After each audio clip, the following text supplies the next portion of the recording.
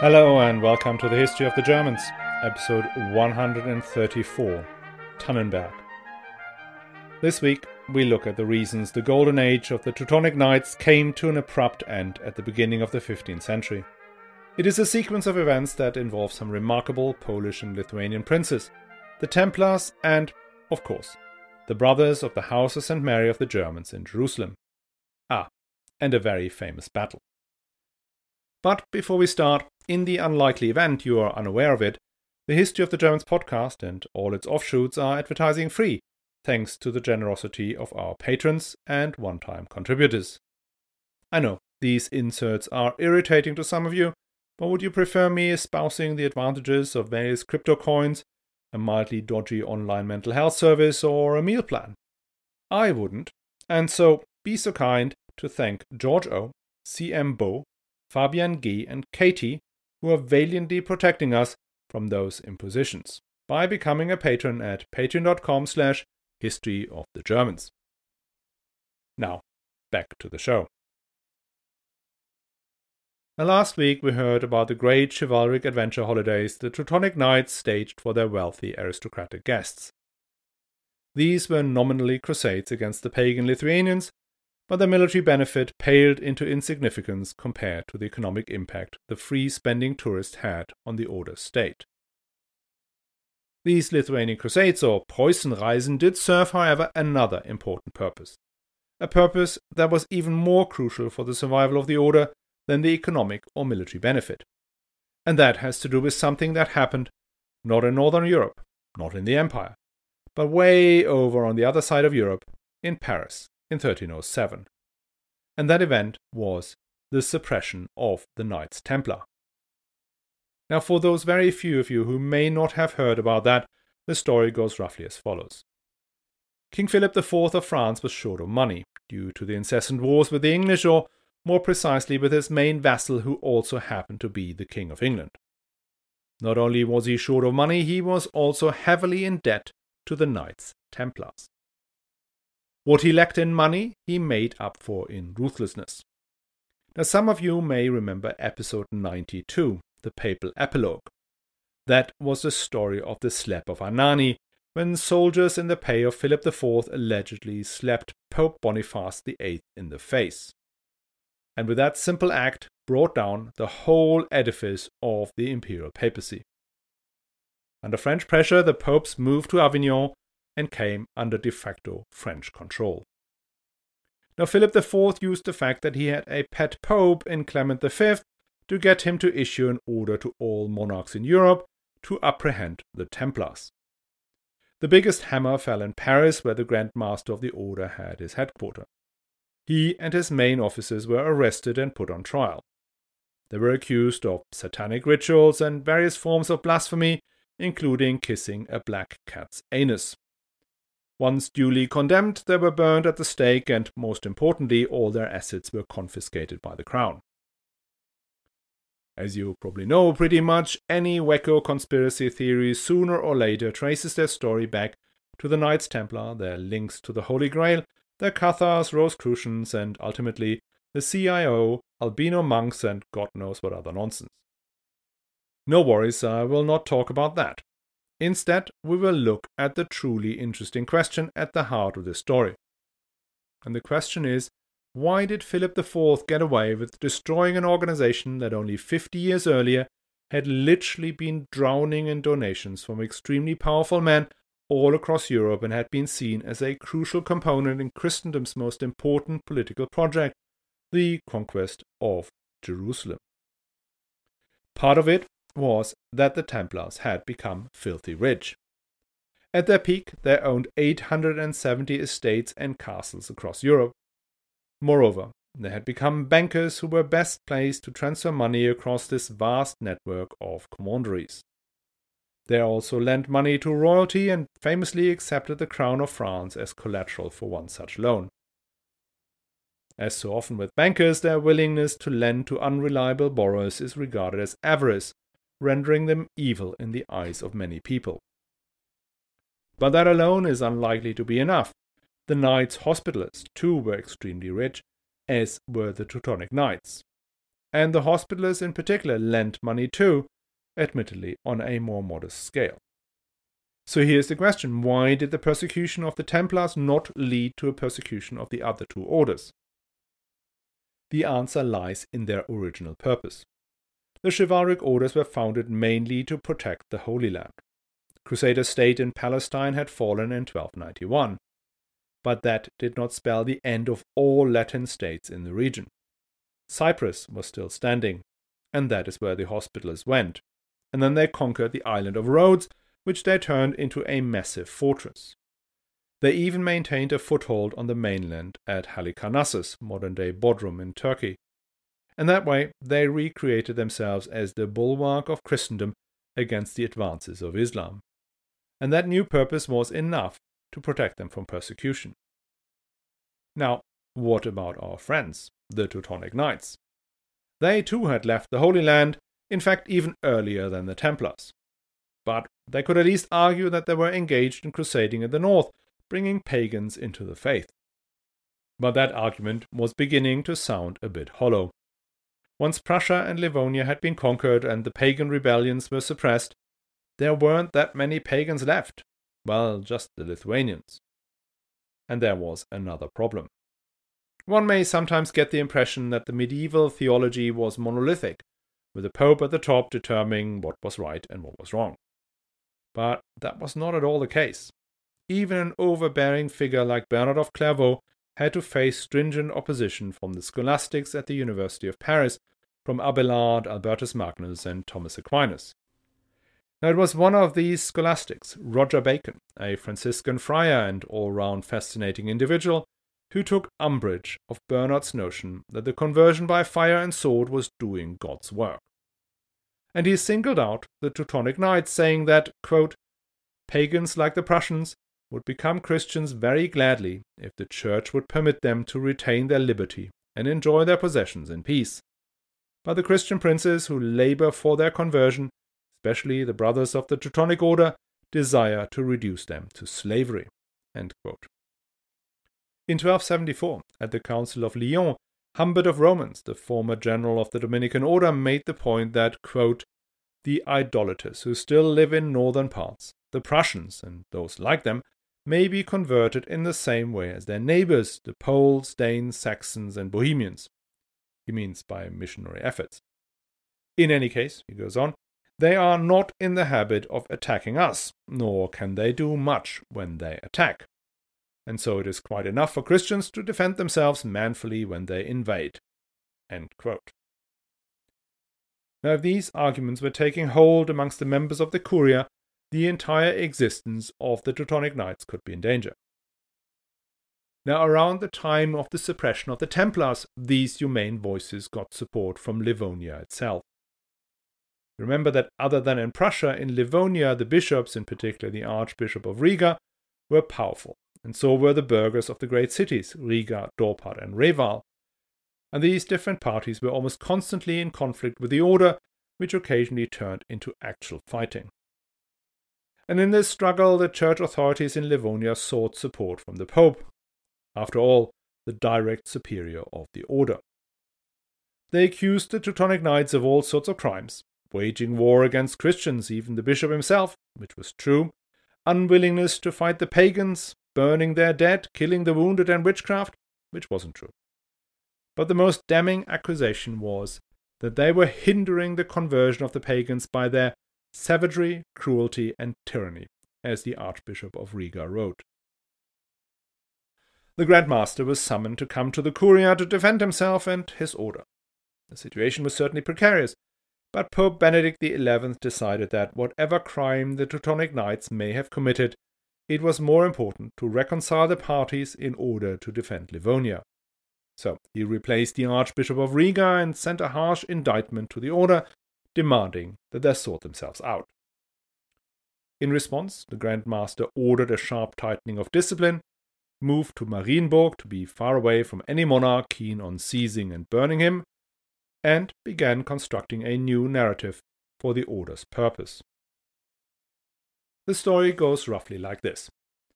These pagans beyond the frontier, they aren't peaceful villagers who may be misguided but otherwise harmless.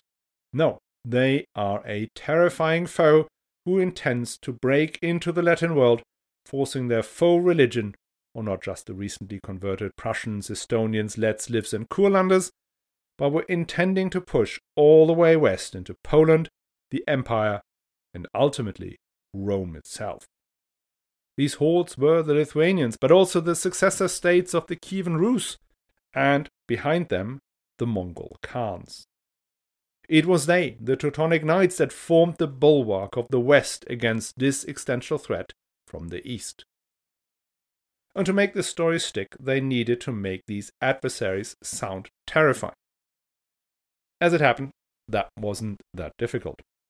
The Lithuanians had always been a worthy opponent, and there was a good reason why the precious crusading tourist never spent too much time in Lithuania itself.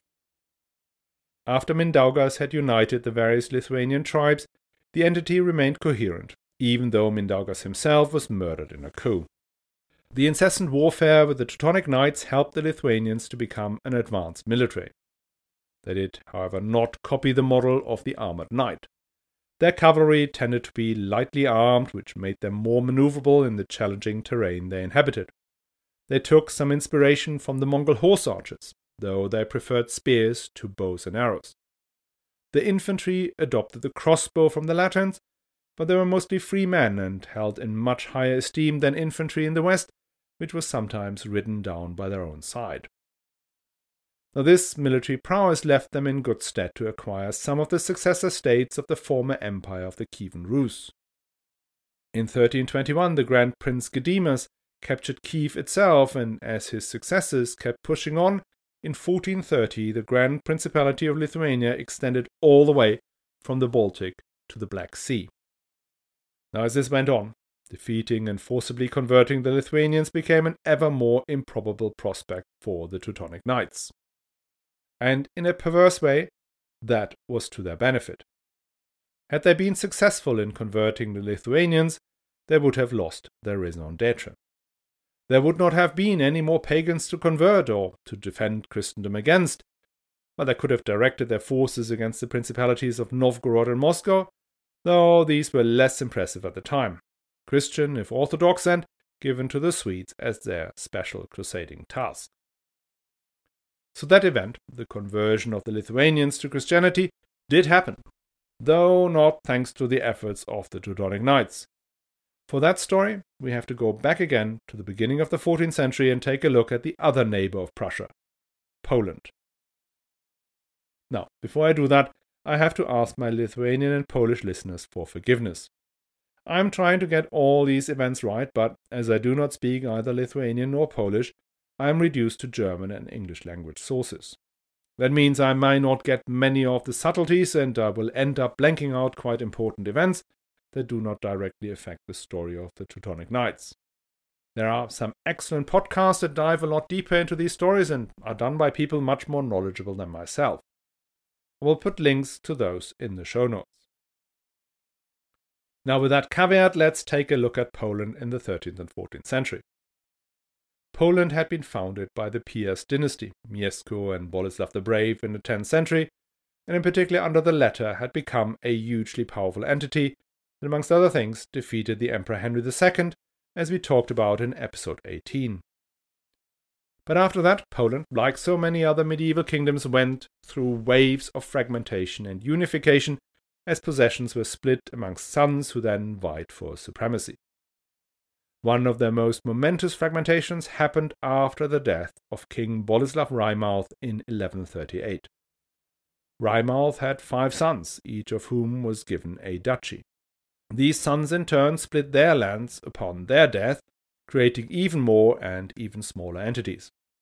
In principle, the Dukes of Maropolska, Greater Poland, based in Krakow, were supposed to have some sort of overlordship over the others, though that was rarely of any practical relevance. The fragmentation of Poland left them extremely vulnerable to external threats. Some came from the west, namely from the Markgrafs of Brandenburg, who expanded eastwards and northwards into Pomerania and even took Gdansk in 1271. Another were the Bohemians, who targeted Silesia and on occasion took Krakow. Then there were the pagan neighbors, the Prussians and Lithuanians, who had become increasingly hostile to the point that the Duke of Mazovia called the Teutonic Knights in 1226, a story you're quite familiar with now. The real shock to the system came when the Mongols invaded in 1241. Though several of the dukes tried to mount some resistance, they were comprehensively defeated at the Battle of Legnica, Liegnitz, in April 1241. Though the Mongol invasion did not continue into Western Europe, Poland was not so lucky. They were attacked again in 1259 and 1287, sacking Lublin, Sandomierz, Bytom, and even Krakow. By the end of the 13th century, the various Piast dukes realized that their existing structure was not sustainable. None of them was able to fend off any of those invaders on their own. Calling in the Teutonic Knights had only resulted in replacing the hostile, but ultimately not life-threatening Prussians with a well-ordered, powerful, militarized state of the Teutonic Knights. The defeats of the Pomeranian dukes, who had supported the Prussian uprisings, brought home to them the relative superiority of the Knight brothers. What then followed was a protracted process of reunification. It was in part driven by simply military success, as ambitious dukes managed to eject the rulers of rival duchies. Then there was a lot of luck involved, as several of the dynasties died out and the last of their line took the enlightened decision to pass his lands to the most powerful of the dukes at the time. And one has to assume that, to a degree, the ruling families decided that they would rather submit to one of their own family than to some foreigners. Now, I will not go through all of them, but it's certainly worth to mention some. Przemysl II had already achieved some consolidation by bringing together Wielkopolska, that's Lesser Poland around Gniezno, and Pomerania. He was the first ruler in a while who was crowned King of Poland in 1295. He had no male heir, and so his successor was Vladislav the Short from the line of the Dukes of Mazovia. Vladislav the Short was off to a difficult start. The King of Bohemia invaded, took Krakow, and threw Vladislav out. When the King of Bohemia, Wenceslas II, was crowned King of Poland in Gniezno in 1300, the cause of the Piast dukes seemed to be at their lowest point. But in 1306, Vladislav the Short was back in Krakow. He had become a key beneficiary of a grand papal strategy to bring the kingdoms of Central Europe, Hungary, Bohemia, and Poland under new management. In Hungary, the dynasty of the Przemyslids was replaced by the Anjou, the French dynasty that had already taken the kingdom of Sicily from the Hohenstaufen on the Pope's behalf. The plan was to also replace King Wenceslas III in Bohemia and in Poland. Now that Bohemian project did not work out, but with Hungarian help, Ladislaus the Short was able to throw the Bohemians out of Poland. In 1320 he was solemnly crowned King of Poland in Krakow. His son Kazimierz the Great took over in 1333. Under his long and successful rule, Poland staged a tremendous recovery. He consolidated all of these almost innumerable Piast duchies, with the exception of Silesia, Pomerania, and Pomerania. Kazimierz was an able administrator and forward-thinking politician.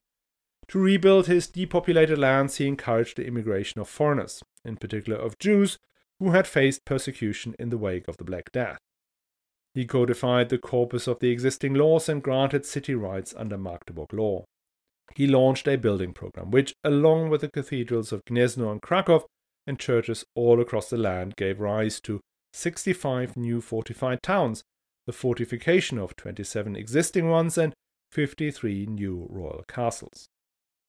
He also rerouted the Vistula at Krakow and constructed a canal linking the salt mines of Wieliczka with the capital.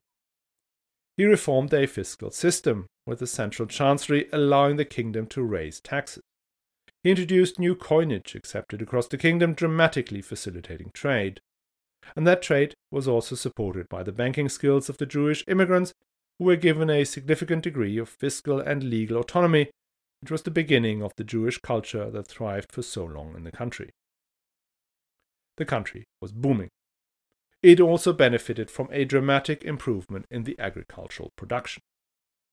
Now, in the series about the Hanseatic League, we did talk about the hinterland of Danzig as a source of grain that fed Western Europe all the way to Spain and even at times Italy.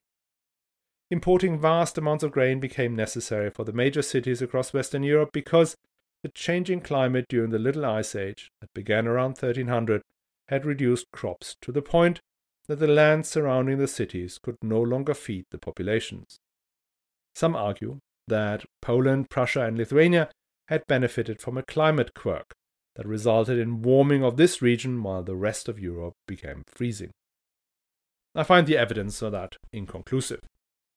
What is, however, quite likely is that the import of agricultural techniques from the West, the use of horse-driven plows, the three-field system, etc., led to material growth and productivity, alongside the conversion of forest and fallow lands into fields. Kazimierz also pushed for education. The University of Krakow was founded in 1364, after Prague, but before Heidelberg and Vienna. All this prosperity translated into increased military capability. Kazimierz did wage war against the traditional enemies of the Piast, namely the Bohemians over Silesia, and he did score a major victory in 1345. But his main interest lay to the southeast. The disintegration of the Kievan Rus had left a number of small principalities that looked extremely attractive. These were nominally under overlordship of the Mongols, but they too were on the retreat. Kazimierz took over the duchy of Halist, which is roughly modern-day western Ukraine, including Lviv and lands southeast from there. The Kingdom of Poland under Kazimierz therefore ended up looking very different to today's Poland. It was a roughly 450 kilometers wide and 900 kilometers long stretch from Prussia to Moldova.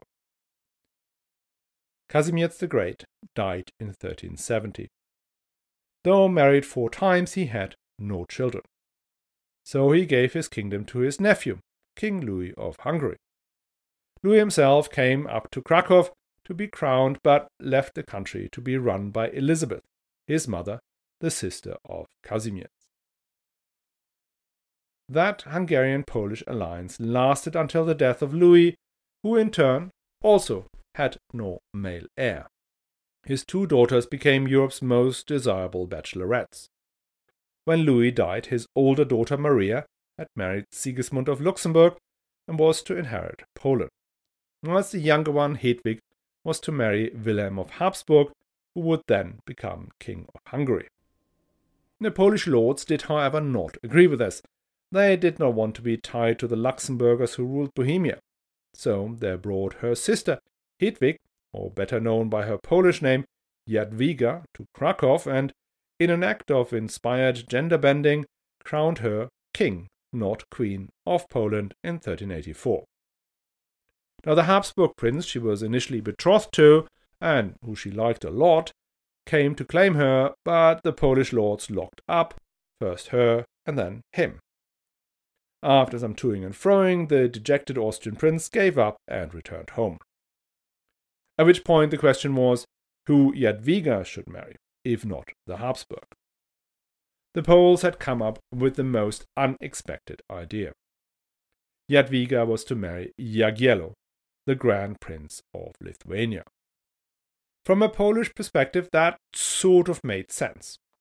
After the southeast expansion of both Poland and Lithuania, the 2 realms shared a nearly 900-kilometer long border. Having rejected Sigismund and the Bohemians, who stood on the other side of that country, meant they were vulnerable to attack with no one there to help. The main problem was, though, that Jagiello was still a pagan. The only way this marriage could go ahead was if Jagiello would get baptized. As it happened, Jagiello was prepared to make that transition. The Lithuanians had spent the last 200 years defending their religion against the incursions of the Teutonic Knights, but they had also expanded far and wide into lands that had already become Christian. So their principality included not just pagans, but also Orthodox Christians, Latin Christians, and Jews. Now, as part of an astute policy of playing one enemy against the other, the Lithuanians had often promised conversion, or at least allowed missionaries to come in and proselytize. Hence, at the time Jagiello was made the offer of the hand of Jadwiga, Lithuania was no longer fully pagan. And Poland was an incredibly attractive opportunity. Thanks to Casimir's success as a ruler, Poland was incredibly rich and cultured as well as military capable. All he had to do was to get his head wet and build a cathedral, and all of this was his. So, no wonder he went for it. On February the 12th, Jagiello arrived in Krakow. 3 days later, he was baptized. On the 18th, he married Jadwiga, and on March 4th, he was crowned King of Poland. So this is the beginning of the Polish-Lithuanian Commonwealth, at times the largest state in Europe, that at its height stretched all the way from Baltic to the Black Sea and from Krakow almost all the way to Moscow. For the Teutonic Knights, this was a major calamity. Their territory in Prussia was now surrounded on all sides by one hugely powerful neighbor. And not only that, the Lithuanians were no longer officially pagans, bringing down the whole edifice of the bulwark of Christianity that justified their existence. And with at least one side, the Lithuanians, the order was already in a state of continued low-intensity war. Relations with Poland weren't that great either. Initially, the Teutonic Knights and the Piast dukes had a good relationship. After all, it was the Duke of Mazovia who had called them in for help. Many of the crusaders who came to conquer Prussia and suppress the revolts had come from Poland, and many Polish settlers had helped cultivating Prussian lands.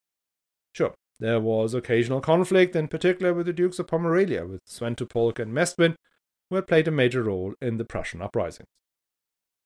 But all in, it was the Teutonic Knights' interest that Poland was supportive, as the Crusaders had to travel through Polish lands or into Danzig to get into Prussia. At the same time, the Prussian dukes relied on the Teutonic Knights' support, keeping their northern border safe from Lithuanian and Russian attacks. Things went pear-shaped when Mestwin II, the last Duke of Pomerania, died in 1294. Mestwin, like so many of his family, had no heirs, and so he made the King of Poland his heir, and that king was Ladislav the Short.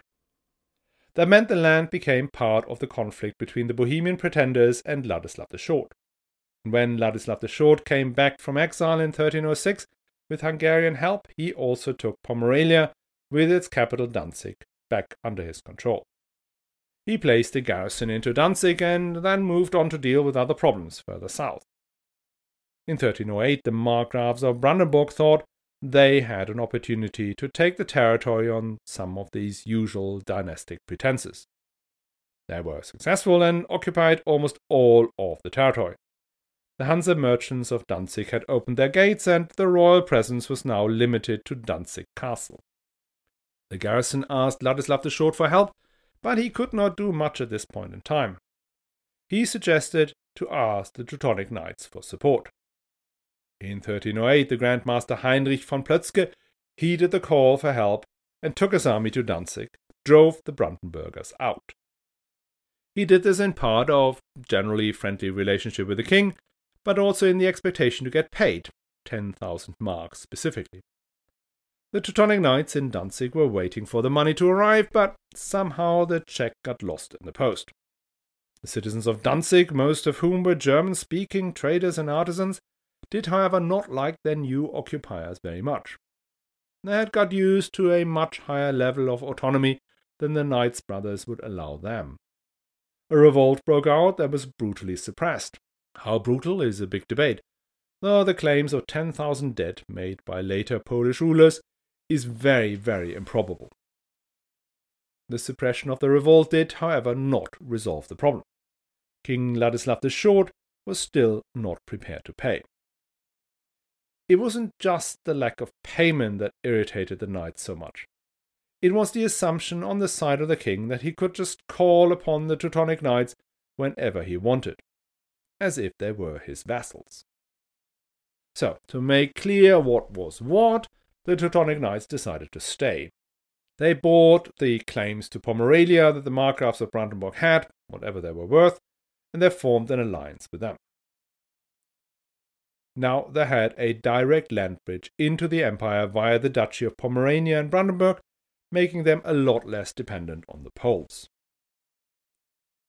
Now this, as it turns out, was not just a crime, it was worse. It was a mistake.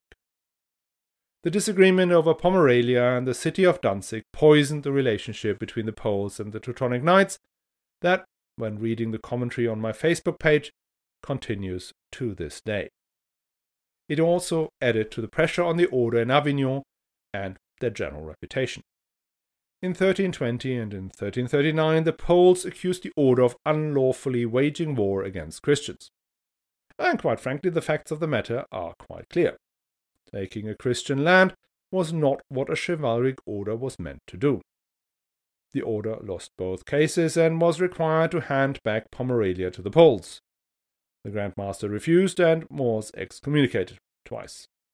But as it happened, pretty much all of the empire was at the time under one interdict or the other, and the moral suasion of the Avignon popes had nowhere near the weight of an Innocent IV.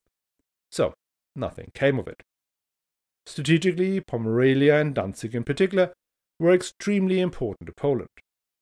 It was their access to the Baltic Sea. Danzig stands at the mouth of the great Polish river, the Vistula, where grain, wood, salt, and metals were shipped to the markets of Flanders, England, and Norway. The loss of Pomerania pushed the Polish rulers into a closer relationship with the Lithuanians. Poles and Lithuanians realized they had common enemies, the Mongols and the Teutonic Knights. The very beginning of that alliance lay here in 1326, when Vladislav's successor, Kazimierz the Great, married Aldina, a famously beautiful Lithuanian princess. In response, the Teutonic Knights began a PR campaign against King Ladislav the Short, encouraging both external and internal enemies to topple him. One of these enemies was King John of Bohemia, the famous blind knight whose ostrich feathers and motto still grace the Prince of Wales's arms. War broke out in 1328, and Ladislav the Short attacked Kulm, whilst the Teutonic Knights were distracted by a large operation against the Lithuanians. In 1329, the order struck back, supported by the forces of King John of Bohemia. Ladislav the Short now allied with the Hungarians and Lithuanians, which led to a battle of Plovci in 1331. That battle, everyone agreed, was unusually fierce even for a period that was used to violence. Technically, Ladislav did win the battle and had 65 knight brothers executed.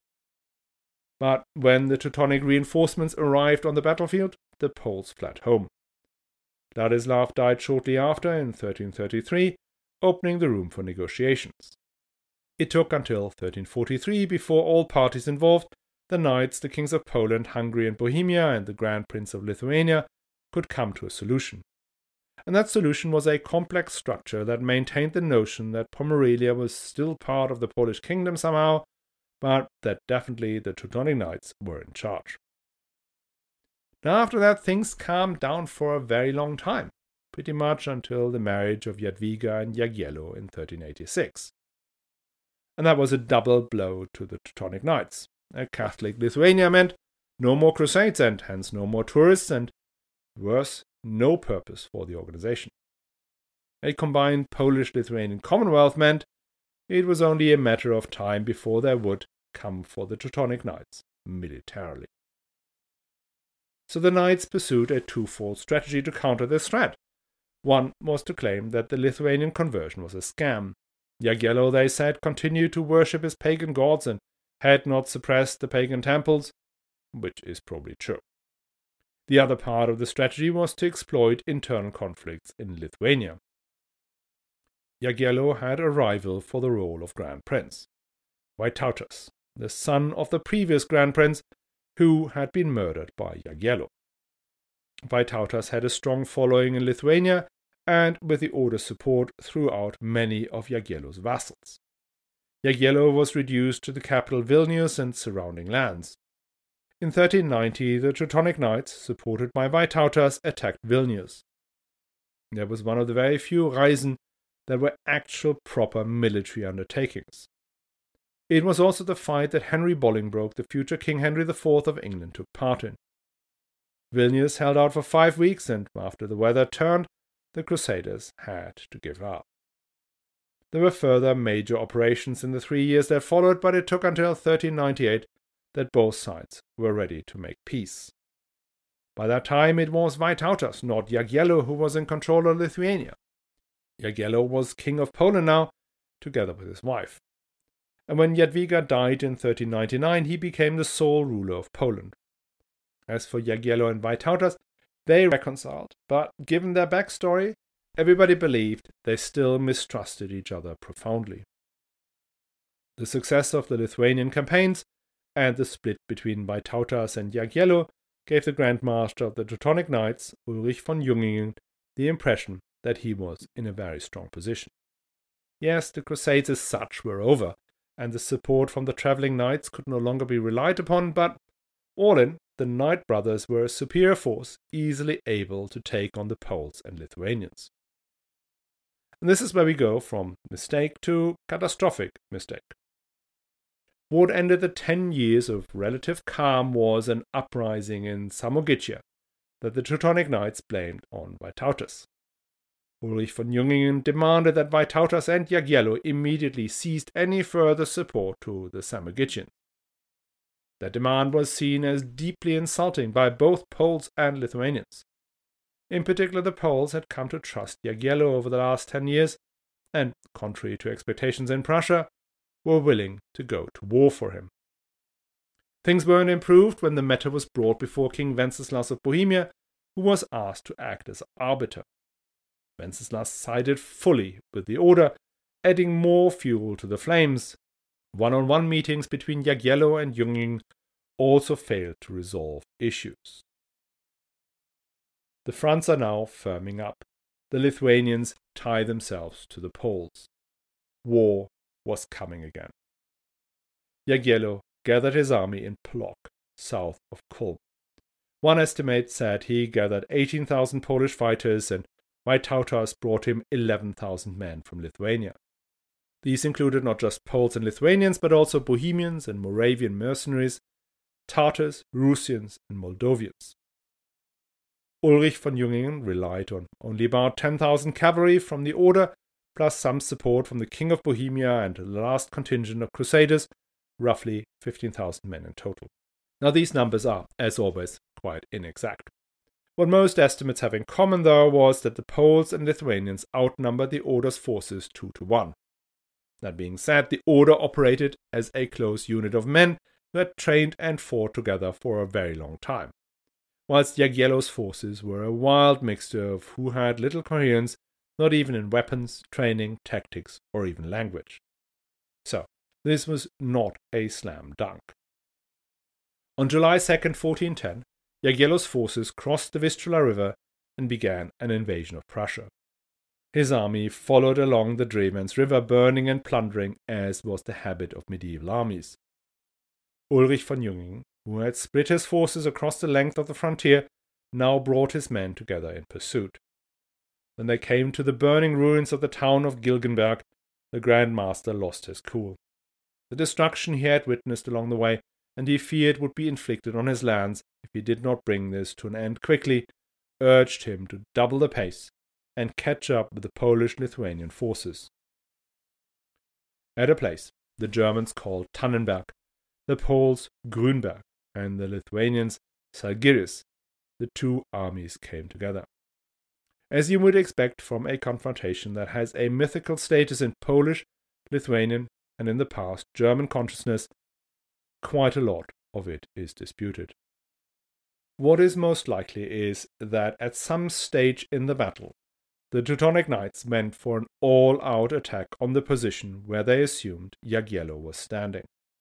This may have been triggered by a feigned retreat or an actual retreat or a simple misunderstanding. What we know is that the Teutonic Knights, led by the Grand Master Ulrich von Jungingen, charged at the Polish center, driving a wedge into the Polish-Lithuanian forces. This charge came as far as the royal bodyguard, but was held off. Meanwhile, forces commanded by Vytautas attacked the Knights' flank. And the result was a massacre. The Grand Master and his chief officers lay dead. His army fled along the narrow path through the forest and were killed one by one. 8,000 soldiers died that day on either side, which suggests that almost half the entire force of the Teutonic Knights had perished. Those who survived sought shelter in whichever castle they could find. News of the defeat spread through Europe and left people aghast. The mighty Teutonic Knights, whom many of Europe's aristocrats had met on their gap year and admired for their military skills, had been all but wiped out. How was that possible? And what is going to happen next? Will the order collapse? That is a story for another time, or next week to be precise, so I hope you will join us again. And by the way, just in case you cannot remember, my Patreon account is at patreon.com/historyofthegermans, and for one-time donations go to historyofthegermans.com/support.